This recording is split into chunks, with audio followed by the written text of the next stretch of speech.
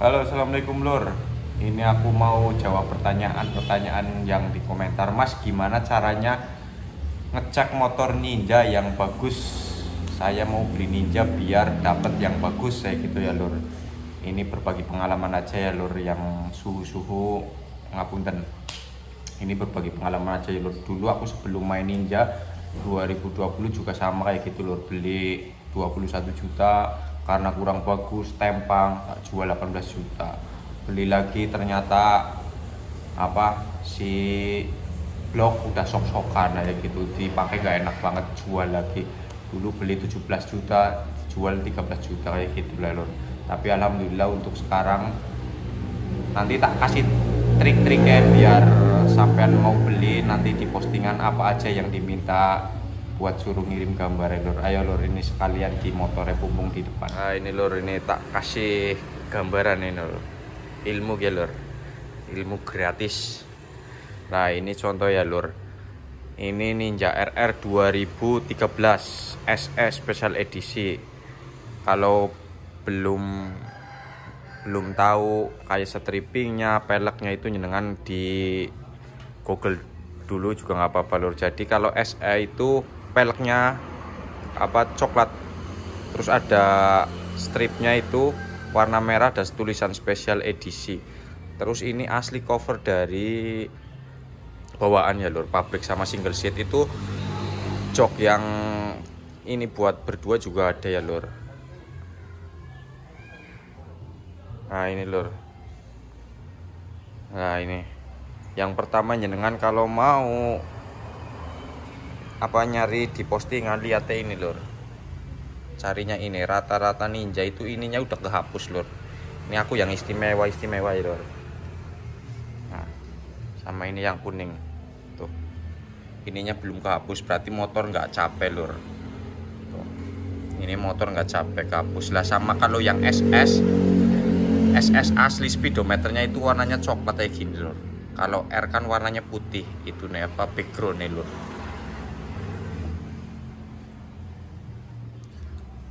Itu yang pertama, nyenengan minta aja fotonya ini Lur, pura-puranya speedometer.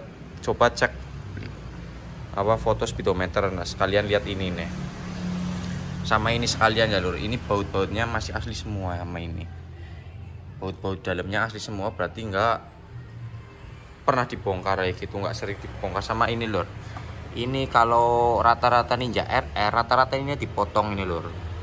Ini dipotong karena dulu kan ngetrennya di jamet. Kalau ini tuh masih bautnya asli, masih segel gitu loh. Berarti motor nggak pernah dibongkar-bongkar kayak gitu loh.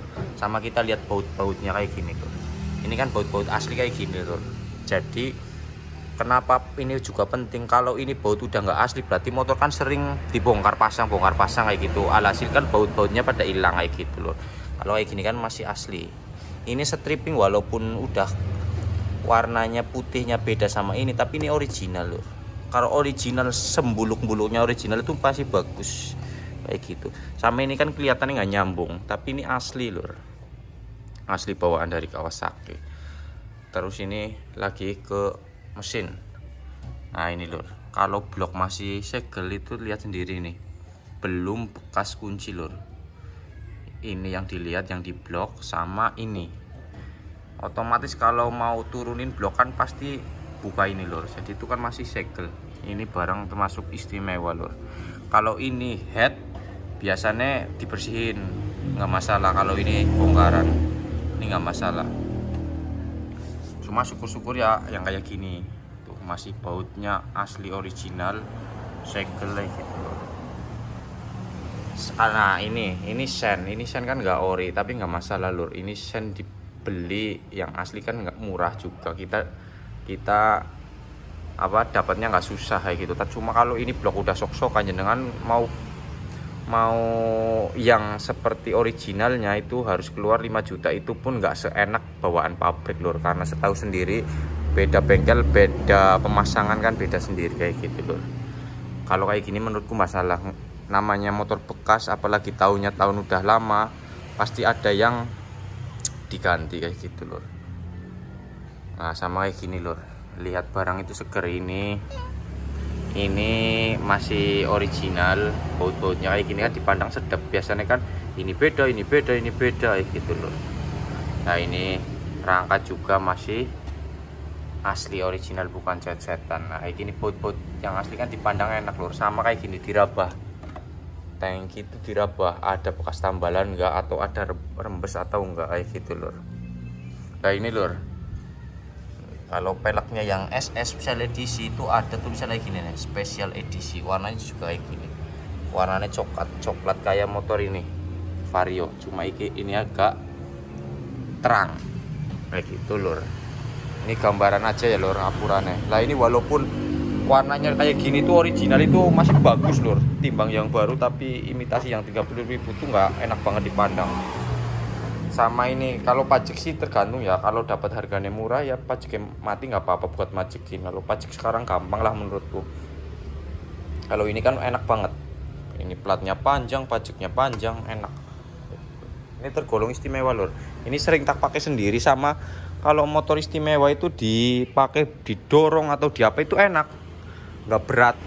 Sama tingkat kemiringannya, kalau motor bagus itu nggak miring-miring banget, nggak jejek-jejek amat kayak gitu lur, enak kayak gitu. Nah sama ya dilihat itu udah kelihatan ini stabilisernya masih ada, ini masih ada, ini speedometer ini ori semua, masih kilometer 3000, tergolongnya istimewa kayak gitu loh. 2013 masih kondisi kayak gini istimewa lah. Ini kan baut-baut asli nih lur, ini tinggal beri bracket yang buat plat. Nah ini masih rapat-rapat semua kayak gini lur. Rata-rata R ini udah di baut sini nih, atau dikasih kabel tis gitu. Sama sebenarnya ngecek Ninja RRSS itu sama, malah kerumitan menurutku ini Ninja RR. Kalau Ninja RR aku yang pertama ini lur, nah ini biasanya ini dicoak ini lur, karena dijamet lur. Kalau ini kan baut aja nggak pernah dibongkar lur, apalagi dikeroyak. Biasanya dikeroyak sini nih lur, karena dulu orangnya pernah di model jamet gitu lur. Ini sekilas kalau mau beli minta fotonya itu yang ini dulu, minta foto speedometer lihatnya ini, terus minta foto blok lihatnya ini kayak gitu. Nah kalau kita datang ke rumah cek pertangkian, ini tangkian juga lumayan ya, kalau rembes susah nambah lur kayak gitu lur.